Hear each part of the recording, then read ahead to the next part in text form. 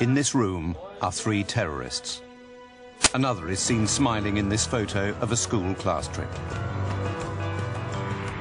Nothing in these rare images sets the men apart from the people around them.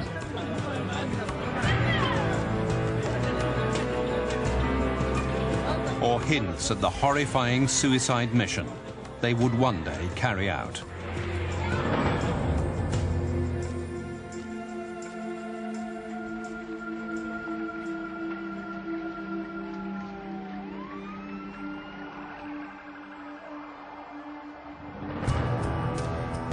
In time, their names and faces became known all over the world. They were the leaders of the September 11th hijackers. 4 young men who met as students in the German city of Hamburg. While the 9/11 Commission report provides a detailed account of their activities, this program goes further, taking a new and exclusive look into their secretive world. Seen here are some of the terrorists' secret communications, as well as classified documents and interrogation records.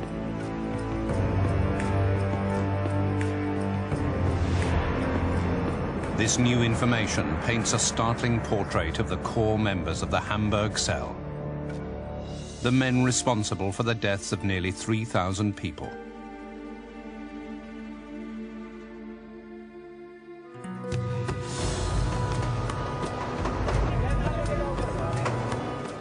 In September 2002, one of those core members, Ramzi Binalshibh, was captured in Karachi. Following his arrest, Binalshibh was taken to an undisclosed location and interrogated repeatedly. This confidential US Justice Department document is a record of the secrets he relayed.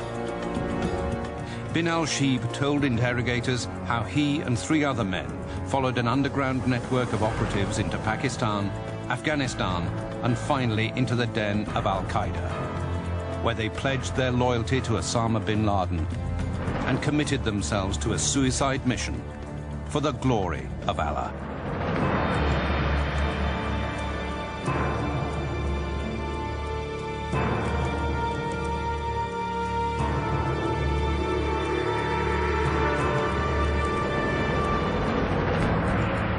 These are the men of the Hamburg cell: Marwan al-Shehhi, Ramzi Binalshibh, Ziad Jarrah, and Mohamed Atta. If they were somehow super sophisticated, super intelligent, superiorly evil creatures, that'd be better, because there aren't very many people like that in the world. But they're just ordinary guys. They're just a bunch of guys. That's what's scary. Other terrorist operatives are known to have worked within their group, but these 4 men were the nucleus of the secret organization. Their base of operation was here, 54 Marienstrasse in Hamburg. The apartment was sparsely furnished. One of its few concessions to the modern world was a high-speed internet connection. In private conversations, the men called their base Dar el-Ansar, the house of the followers. Here they would watch videotapes of Muslim radicals calling for a holy war against the United States.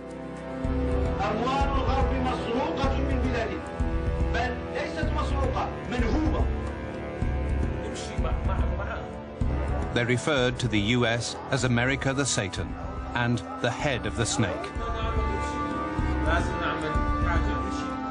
Voices often became so loud, neighbors complained about the noise. The leader of the group was Mohamed Atta. As a child in Cairo, Atta had been raised in a strict and reclusive household. His family had few friends and rarely spoke with neighbors. They were not particularly religious. Atta's father, a lawyer, wanted his children to focus on their education. Atta and his 2 older sisters were instructed to study diligently and were rarely allowed to play. Their walk home from school was timed, so if they weren't home by a certain time, someone would go looking for them. In 1992, Atta arrived in Hamburg to study for his degree in urban planning at the Technical University of Hamburg-Harburg. Shortly after his arrival, Atta asked for the location of the nearest mosque. He visited several mosques before finding Al-Quds in Hamburg's red light district, on a street known for drug trafficking and prostitution. Atta was a guy who was so repressed that he didn't like eating.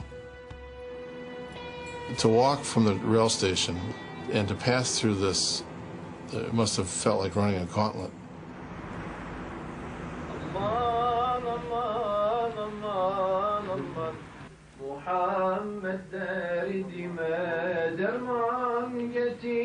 This rare video reveals the private world inside the mosque. You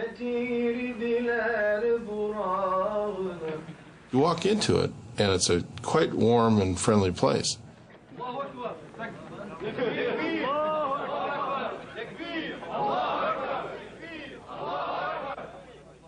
I mean, it has the real sense of a boys' clubhouse. People embrace, touch cheeks with one another, smile or warm handshakes. Many of Al-Quds members held strict and radical views of Islam. The highly disciplined and serious Atta quickly became a regular visitor to the mosque. Another member of Al-Quds was 23-year-old Ramzi Binalshibh. Binalshibh left his home in Yemen and moved to Germany, taking advantage of its generous welfare benefits. He registered as an asylum seeker and collected a monthly check from the government. Like Atta, Binalshibh became heavily involved with Al-Quds. The two men soon formed a small prayer group, encouraging their members to follow a fundamentalist interpretation of Islam. Atta challenged himself to live by a rigid code of behavior, saying that he rarely laughed because joy kills the heart. He told a friend once that he was reluctant to all pleasure, which is a striking sentence. He dressed in virtually the same clothes every day. He ate the same food. As far as anybody knows, he never read for pleasure. He read the Quran.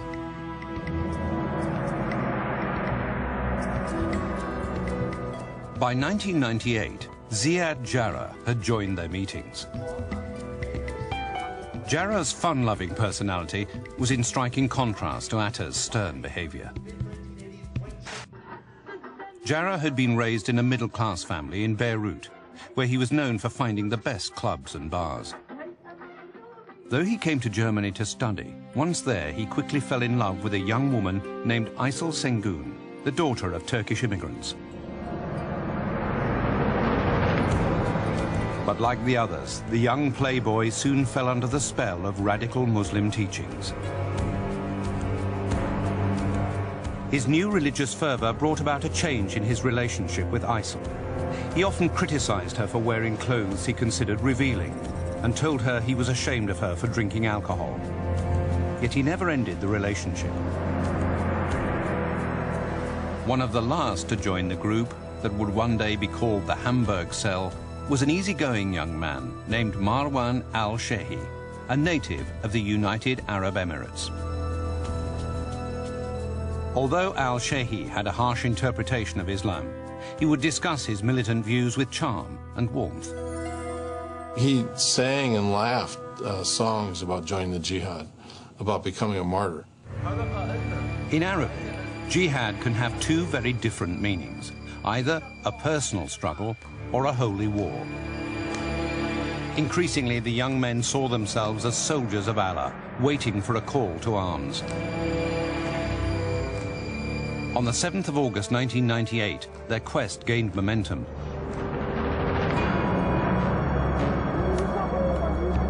Al-Qaeda, under the direction of Osama bin Laden, bombed 2 American embassies in East Africa. The terror attack followed bin Laden's fatwa, or Islamic ruling, calling for a holy war against America. Like many young Muslim radicals, Atta was impressed by the Al-Qaeda attack. When one member of the prayer group complained to Atta that the United States was too powerful to confront, Atta disagreed. There are ways, he said. The US is not almighty. The men from Hamburg had decided their future.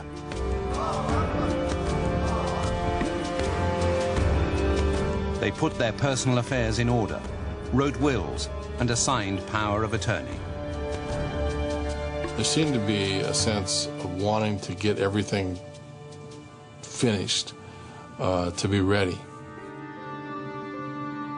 In a note to himself, Ziad Jarrah wrote, "I come to you with men who love death just as you love life. Oh, the smell of paradise is rising." Their newfound determination would bring the Hamburg cell to the terrorist training camps of Afghanistan and face to face with Osama bin Laden.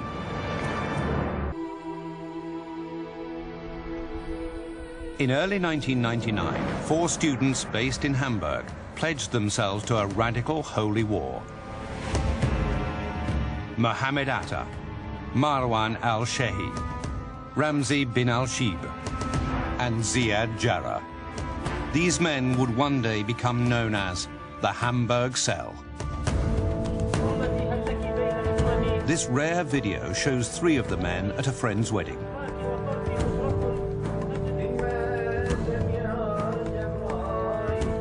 On the surface, they appear like any other guest. Jarrah sits cross-legged on the floor. Binalshibh makes a moving speech. يعني أنا ما كنت أريد أن أتدخل في السياسة لأنه في مبدأ يقال لا زواج في السياسة ولا سياسة في الزواج. فما نريد أن نقحم السياسة في مثل هذه المناسبات. And al-Shehhi sings a song about martyrdom.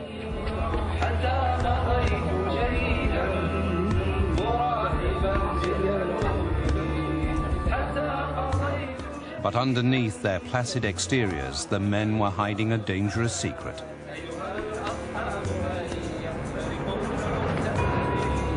The radical teachings they'd learned at Al-Quds Mosque had convinced them to become martyrs for their faith.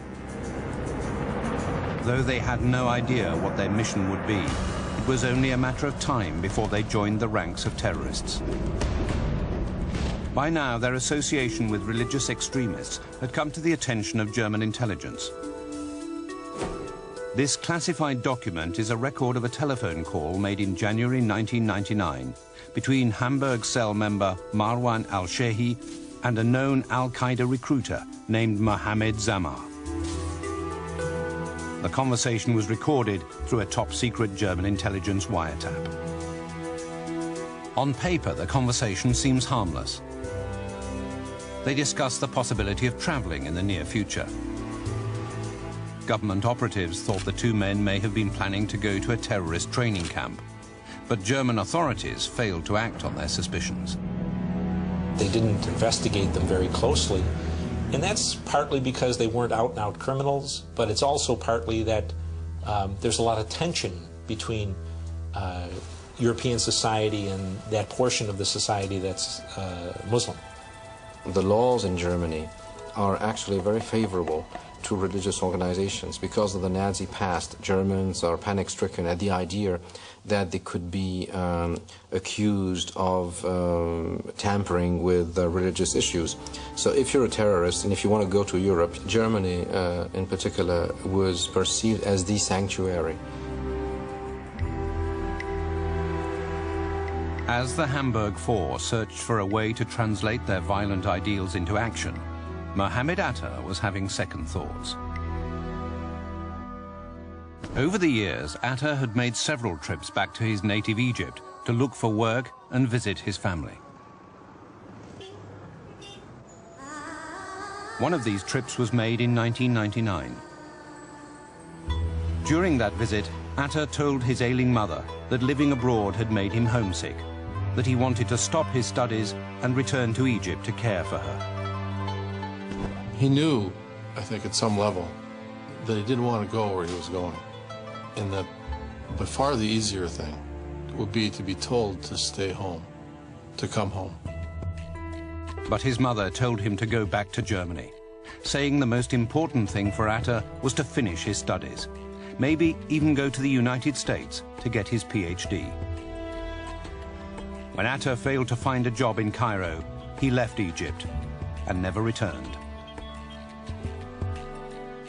Back in Hamburg, Atta found work as a part-time draftsman for an urban planning firm.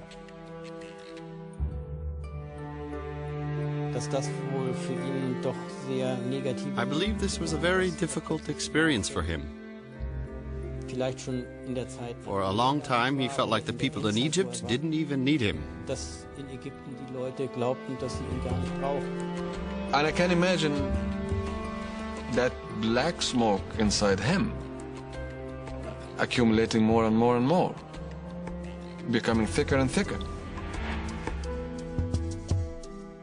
Another member of the Hamburg cell, Ziad Jarrah, was also doubting his convictions. His girlfriend Aysel witnessed this struggle. She would try to bring him back into the realm that she knew him in. And she saw it as a war between her and the religion for him. But her efforts failed. By late 1999, Ziad Jarrah, Marwan al-Shehhi, Ramzi Binalshibh, and Mohamed Atta would eventually find their way to Al-Qaeda training camps in Afghanistan. Connections they had made through the radical Al-Quds Mosque had convinced them that this would be an important step on their way to becoming martyrs. The men traveled individually to avoid suspicion. Binalshibh detailed their journey in this confidential interrogation record. One by one, they arrived in the Pakistani town of Quetta. Once there, they asked to meet a man named Al-Masri. The name was a code, signaling terrorist operatives to usher them across the Afghan border and into Al-Qaeda's den. Officials of the radical Taliban government, who were working with Osama bin Laden, confiscated the men's passports and instructed them to pick assumed names. The men of the Hamburg cell had taken their first steps into the shadowy world of Al-Qaeda. Facilities at the desert camps were spartan. 3 or 4 makeshift buildings served as headquarters. Recruits lived in small tents. Ammunition was in short supply. Days began with a prayer, followed by several hours of physical training, running, weightlifting, and target practice. Their training was also part of a sophisticated sorting process that looked for skills useful to Al-Qaeda. Especially prized were militants with advanced technical and language skills, like the men from Hamburg. When you get somebody like Atta and Ziad who speak perfect English and German as well, they can mix with Westerners a bit easily. They are completely different caliber. In the eyes of Al-Qaeda, they were the perfect men to lead a mission for their jihad. Shortly after the men arrived, they were summoned to Al-Qaeda's house of Ghamdi in Kandahar. There, the Hamburg Four met Osama bin Laden and pledged their loyalty to him. Bin Laden then asked if they would accept a martyrdom operation. They agreed. The men had talked about becoming martyrs in a holy war for years. Now their moment had come. Bin Laden chose Mohamed Atta to be the leader of the group. Atta was a very focused guy and would do what he was told. Given a problem, he would work it through, and without distraction. The Hamburg Four were now assigned to what bin Laden called the planes operation. Their task would be to hijack aircraft and use them to strike targets in the United States.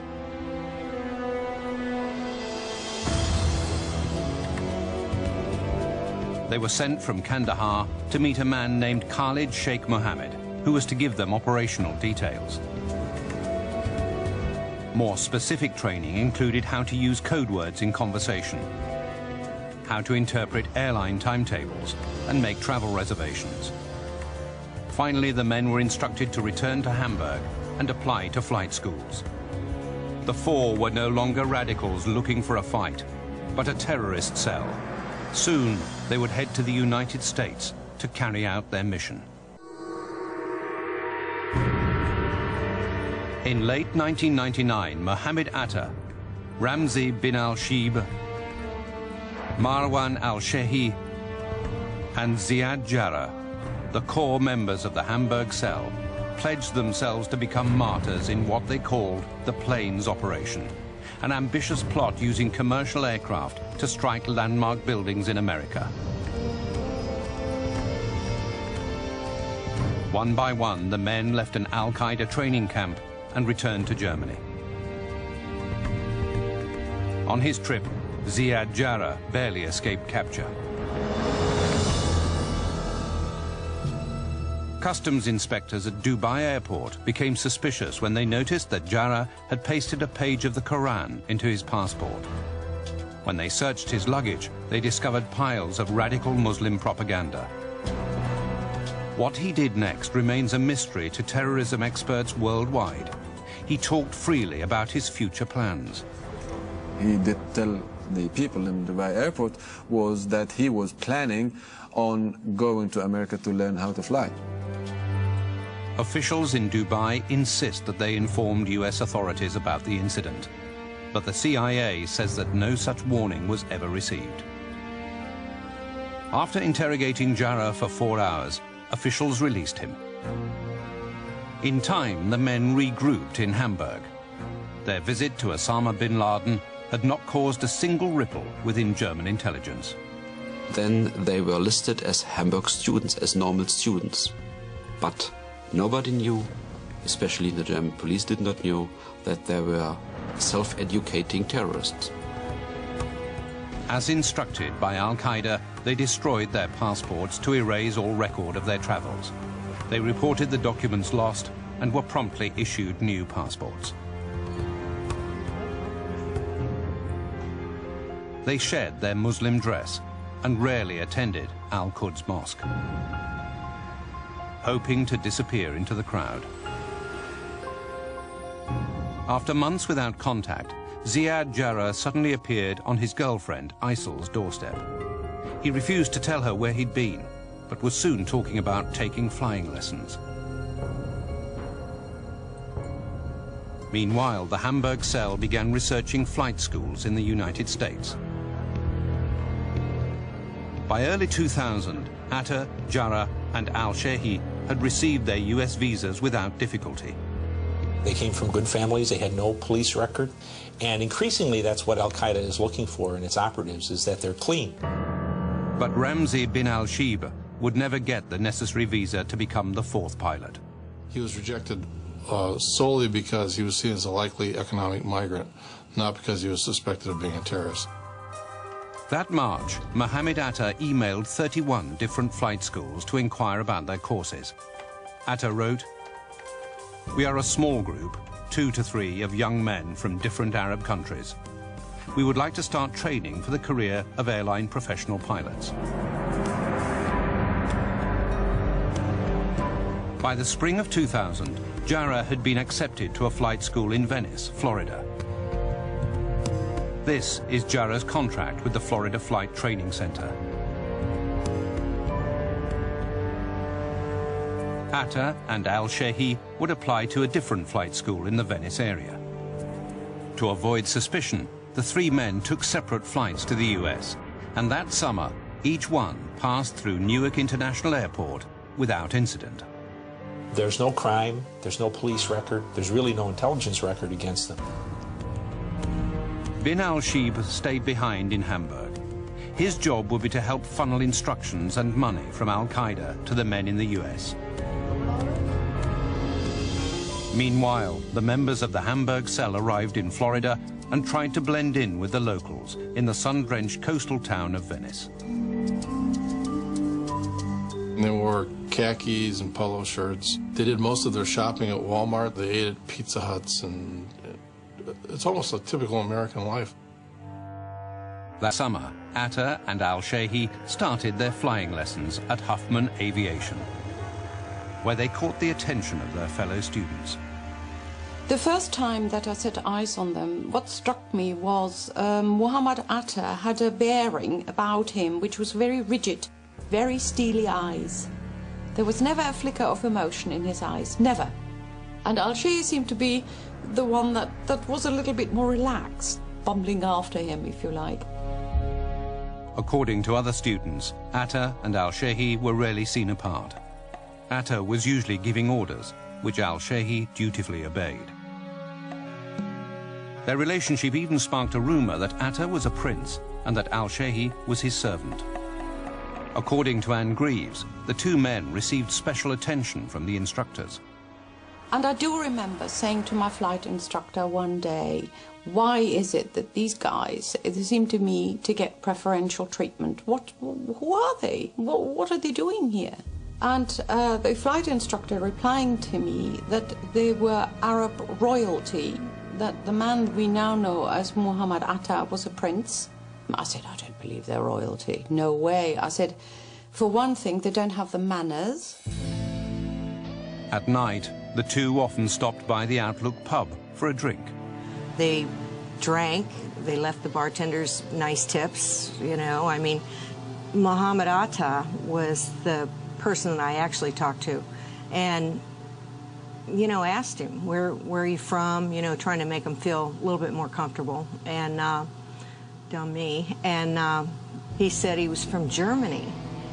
And I looked at him and I thought, boy, you don't look like a German to me. At the end of July, both Atta and al-Shehhi took their solo flights, and in mid-August, they passed their pilot's test.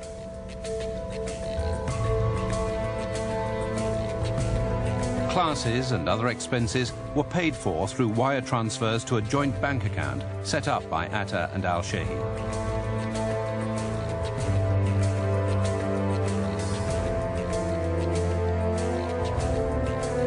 US investigators would later discover financial documents that showed between July and September of 2000, the men of the Hamburg cell received more than $100,000, money traced to Al-Qaeda operatives overseas.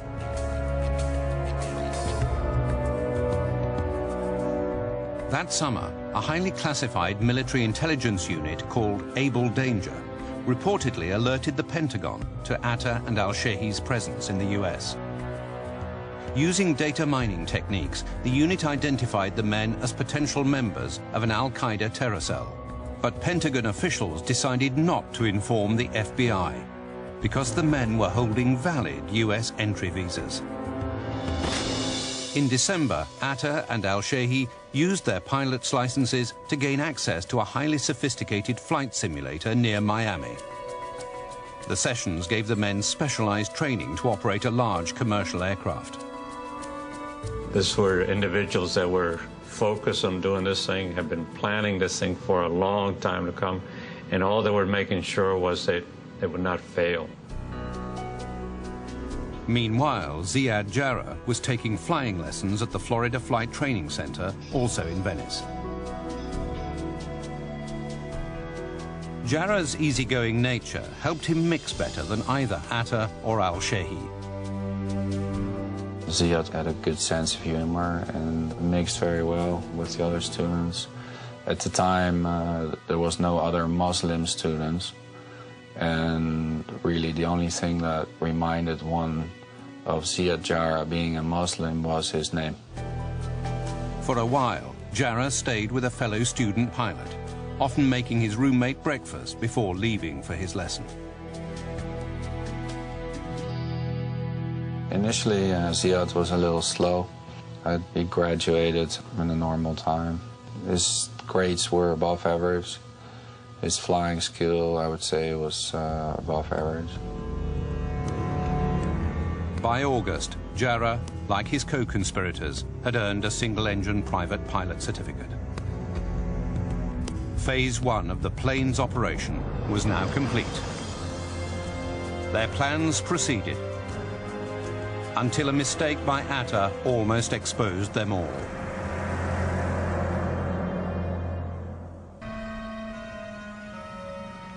By late 2000, 3 members of the Hamburg cell, Mohamed Atta, Marwan al-Shehhi and Ziad Jarrah, had earned their pilot licenses at flight schools in Venice, Florida.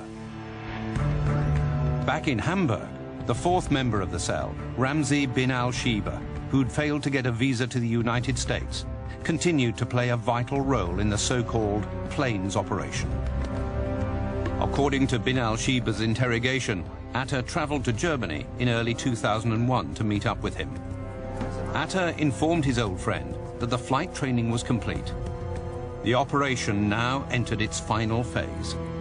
What they had left to do was figure out how to take over the planes, which flights to target, and then to go about finalizing the details of it. Binalshibh then traveled to Afghanistan to personally deliver the news to Al-Qaeda leaders. When Atta tried to re-enter the United States at Miami airport, he was detained for traveling on an expired visa. This error by the leader of the Hamburg cell could have ruined the entire operation. In an attempt to salvage his mission, Atta told officials about his flight training, explaining that he hoped to one day become a pilot. Eventually, he managed to persuade them to allow him back into the country.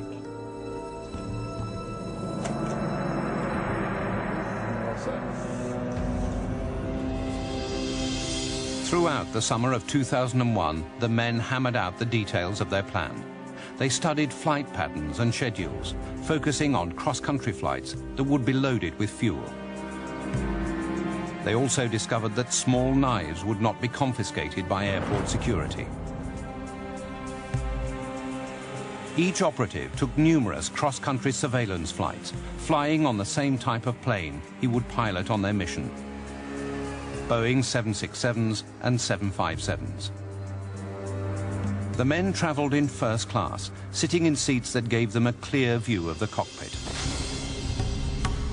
Atta concluded the best time to storm the cockpit would be about 10 to 15 minutes after takeoff, when the cockpit doors opened for the first time, and that 4 or 5 men spaced throughout the cabin would be enough to seize control of each plane. Additional men sent by bin Laden would carry out the job of storming the cockpit. These so-called muscle hijackers would then subdue the crew and passengers, while each Hamburg cell pilot flew the plane into his target. Atta and Binalshibh then began to coordinate the arrival of the muscle hijackers. In telephone calls and emails, these men are referred to as wedding guests, and the day of the attack, the wedding. As the plot progressed, Ziad Jarrah stayed in almost constant contact with his girlfriend, ISIL. In correspondence seized by German intelligence, it's clear ISIL knew Jarrah was hiding something. "Where are you?" she wrote. "I can't sleep at night anymore because I'm worried about you. Please just call me, please, and let me know that you're okay." Yet Jarrah never revealed his plans. In an email to ISIL, he wrote, "I arrived in good shape. I'm sorry I haven't gotten in touch for so long. I received your letter and thought it was really sweet. I love you, ISIL, and don't worry."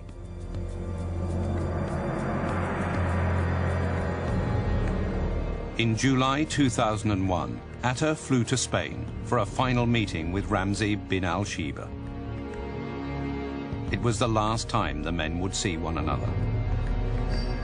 They reviewed Osama bin Laden's list of approved targets, and to avoid detection, they spoke in code. They pretended to be students discussing fields of study. Arts referred to the Pentagon, law, the US Capitol building, politics, the White House, and architecture the World Trade Center. The Twin Towers were important targets to bin Laden, symbolizing not only America's economic might, but because of New York's large Jewish population, Jewish America.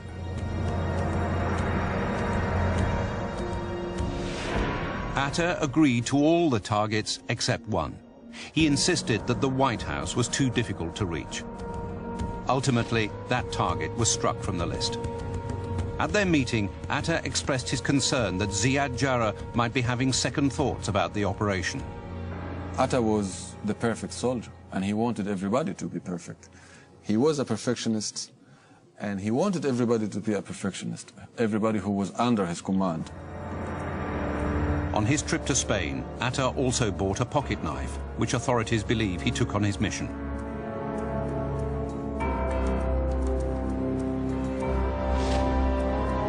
That summer, Jarrah flew on a one-way ticket to visit ISIL in Germany. It remains unclear whether he intended to return to the US to complete the mission. In Hamburg, Binalshibh met Jarrah and persuaded him to see the plan through. Jarrah actually nearly flipped at more than one point. Probably would have withdrawn.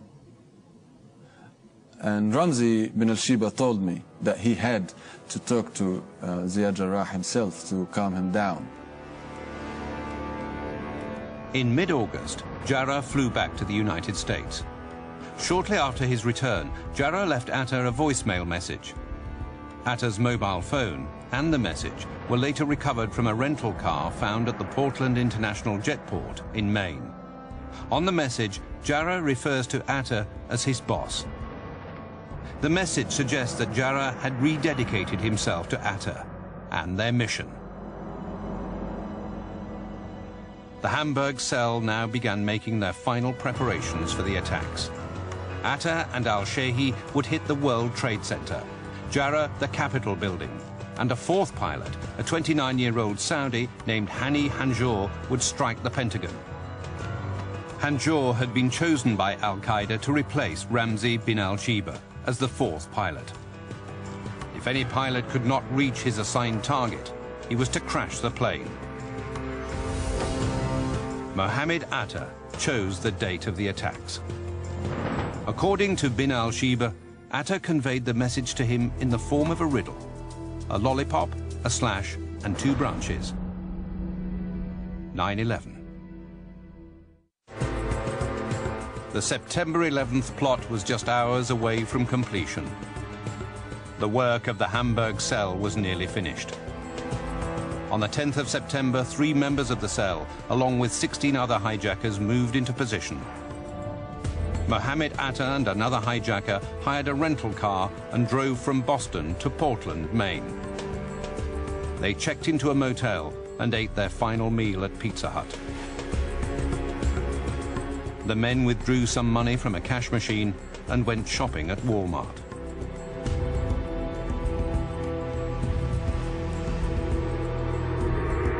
An Al-Qaeda operative sent the hijackers a handwritten note preparing them for their part of the mission.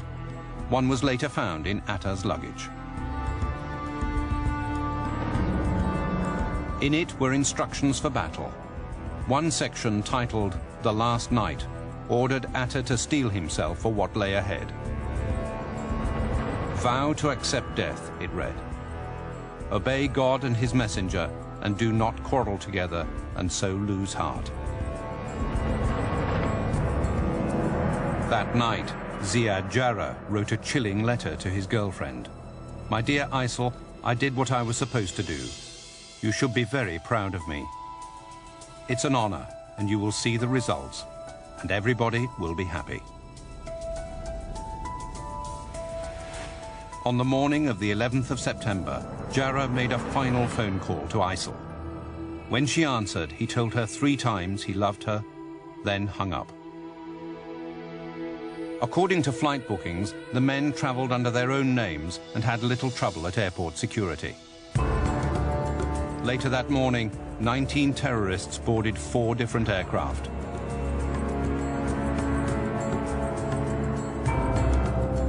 At about 8:25 a.m., air traffic controllers in Boston heard Mohamed Atta's voice transmitting from the cockpit of American Airlines Flight 11. We have some planes, just stay quiet and you'll be okay. We're turning to the airport. 21 minutes later, at 8:46 a.m., Atta struck the North Tower of the World Trade Center. 17 minutes later, Marwan al-Shehhi flew United Airlines Flight 175 into the South Tower. The death toll, 2,759. Less than an hour later, at 9:37, Hani Hanjour flew American Airlines Flight 77 into the southwest side of the Pentagon, killing 189 people.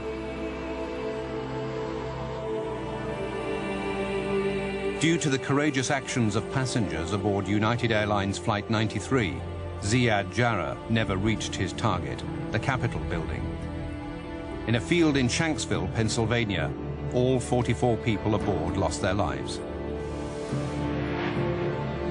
In-air transmissions and recordings indicate that Jarrah had every intention of completing his mission. These 19 people beat hands down, overwhelmingly, our entire security and defense system. 19 people attack the most powerful country on the face of the earth and succeed. That is what is so surprising and so sad about this. Since the 9/11 attacks, many agree that major terrorist organizations have been weakened by US actions, but the violence continues.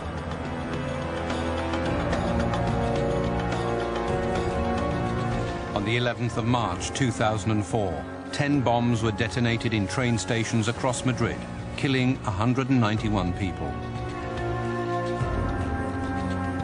Shortly after the bombings, Spanish police cornered 7 suspects. The men, holed up in an apartment, were heard chanting religious verses, then blew themselves up.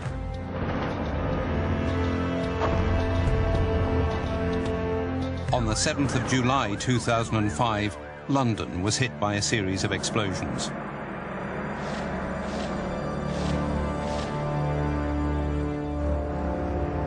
"56 people died and 700 were wounded. The attacks in Madrid, London and elsewhere are horrifying reminders that terror cells, like the Hamburg cell, continue to operate. Authorities in both Europe and the United States still struggle to understand why they failed to identify the danger posed by the 4 young men who met in Hamburg and went on to become killers for their faith.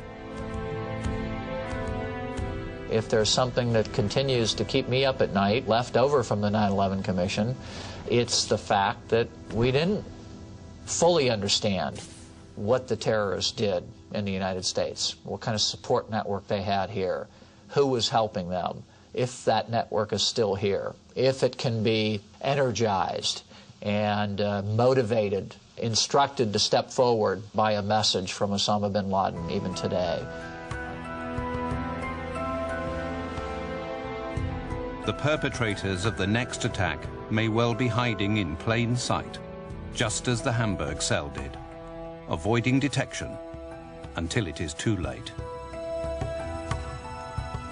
There's no shortage of people out there willing to defend their faith. But I don't think you can begin to stop it until you understand it. We're going to be continued to be surprised by who turns out to be the attackers. If it hadn't been for them, it probably would have been somebody else. They were the ones who were asked, they were the ones who agreed, they were the ones who succeeded.